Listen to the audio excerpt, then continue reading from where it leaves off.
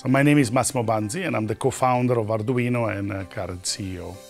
Clearly there's one area where there's a lot of interest and activity right now, which is the area they call Internet of Things or connected devices. And Arduino works with makers to provide the tools that people use to develop their devices.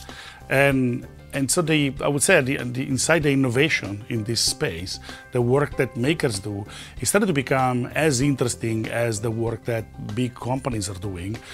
Because in a lot of ways they bring some breath of fresh air. So they bring fresh ideas. They are not, in a way, constrained within corporate policies and visions and partnership. They do whatever they want.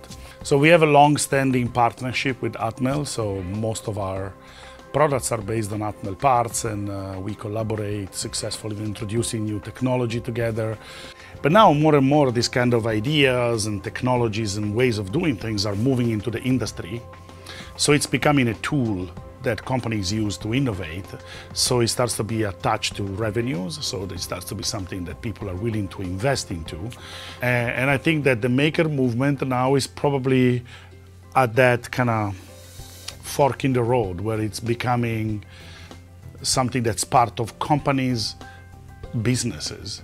Well, I think that right now in the IoT connected devices space, there are still massive opportunities. Because I don't think that we have seen the Apple of connected devices hasn't come out yet.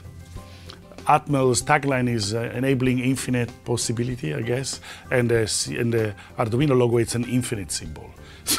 So in a way, this kind of idea of endless exploration is kind of embedded in the work that we do together.